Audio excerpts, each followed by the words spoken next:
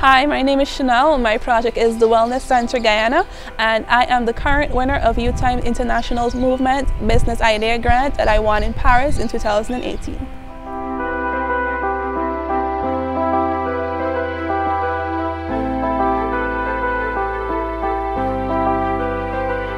The Wellness Center Guyana is an organization that's centered around raising awareness and providing support for persons dealing with mental health illnesses. So the whole idea is to affect the numbers in Guyana, which are way too high. Our population is less than 1 million, and we have about 200,000 persons that suffer from mental health illnesses. And for about 3 years, until 2017, our suicide rate was the highest in the world for GDP, with GDP per capita that is. And there was no organization in Guyana that was dealing primarily with mental health, which I think was a bit ridiculous in my view, because if it is that you have such a problem, then create a solution. So I decided off of my own that I wanted to create something to truly impact the lives of my people, because I, like them, also suffer or suffered from depression for too long, and there was nowhere for me to turn. So why not create an organization where I can get to help persons as well as help myself in the process.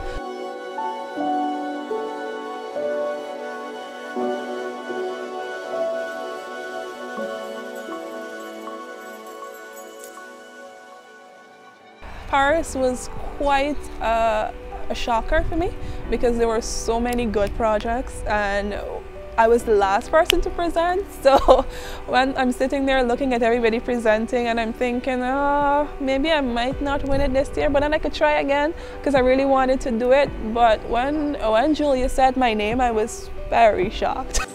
I suppose that this particular project touched a lot of hearts. Chanel.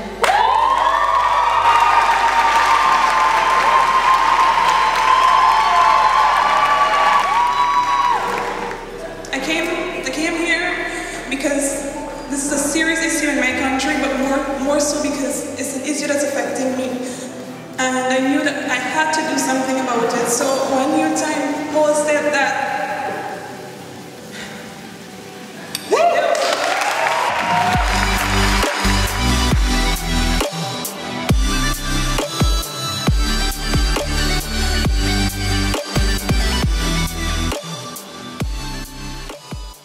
So Youth Time has been the reason, or the reason that I was able to start this organization. Without them, it was not possible. So they would have been able to provide me with the funding. I got 6,000 euros, which is 70% of my total budget.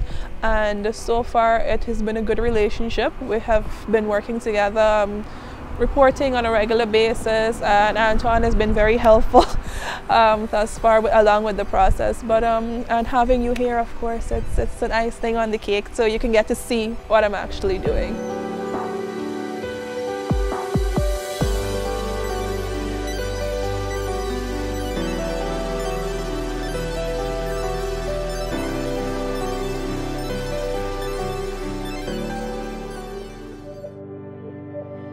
I'm a teacher / social worker, and I think that gaining some knowledge on mental illness would be a plus to me, because as a social worker, these are some of the things that we have to deal with on a daily basis. So this will be of great knowledge. It will add to my repertoire of knowledge. Mental health is always my passion, because I'm a trained psychiatric nurse. And I worked for a number of years at the psychiatric hospital, so I see mental health from a different spectrum coming, and how persons recover. And that's why I said in the workshop that medication is the last option, because we need holistic approaches as it relates to mental health, involving family members, community organizations, and then if that don't help, then you apply medications. One of my friends who actually won the grant the year before me, Aurelia, she always told me that whenever I'm picking my team, make sure that you pick persons you can depend on, and that you can, it's almost like you're picking yourself. Chanel now, and she's helping us to realize and know more about it, and know more about health, mental health. It opened a wider perspective for me to understand it more. To understand that not because somebody's walking on the road that they should be locked up, or somebody that is that is home acting out a certain way, that they're crazy or whatever. Sometimes it's different issues or things that they're dealing with or things that they're fighting with inside. Mental health issues, it's something that's been plaguing society and for a while, and we don't have the services, you know, we don't put the effort to recognizing these illnesses. So when I heard about the organization and I was called upon to participate, I opted for the opportunity so I can go there and make the difference, you know, with families, because you change one life, you change the entire family. One young lady that messaged me around about a month or just thereabout ago, and she was suicidal at the moment. And I literally took my entire lunch break talking to her. Why? Because I felt her. She had lost her son and she fell into a deep depression whereby she was not even leaving her house. She isolated herself from her family, from work, from everything around her. And when she spoke of the fact that her weight right now was less than what her son was at, and her son died really young. He was a child when he died. So, and she said her weight had come down to less than that. I'm thinking, you really and truly need the help, but she didn't want to come out, but she really likes talking to me, so I'm actually still talking to her. Even up to about Friday, I believe, I would have spoken to her, because I like to check in with her from every time to time. But she has come a far way, because she made her first step, and last week she actually went and had her first counseling session. So it's really good to see that she warmed up and actually came out to it.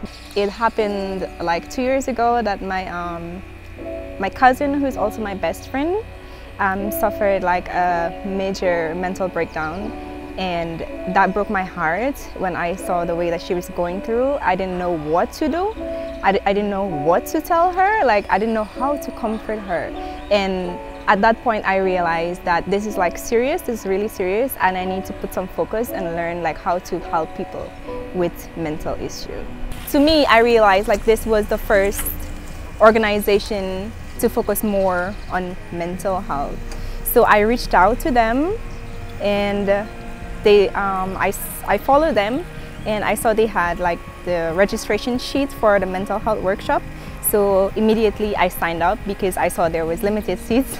So I tried to get. So I really want to continue pushing the training aspect now, as well as doing the alternative therapy, because persons in Guyana, they have never experienced the alternative therapy like the music therapy that we had, and we're going to have art therapy soon.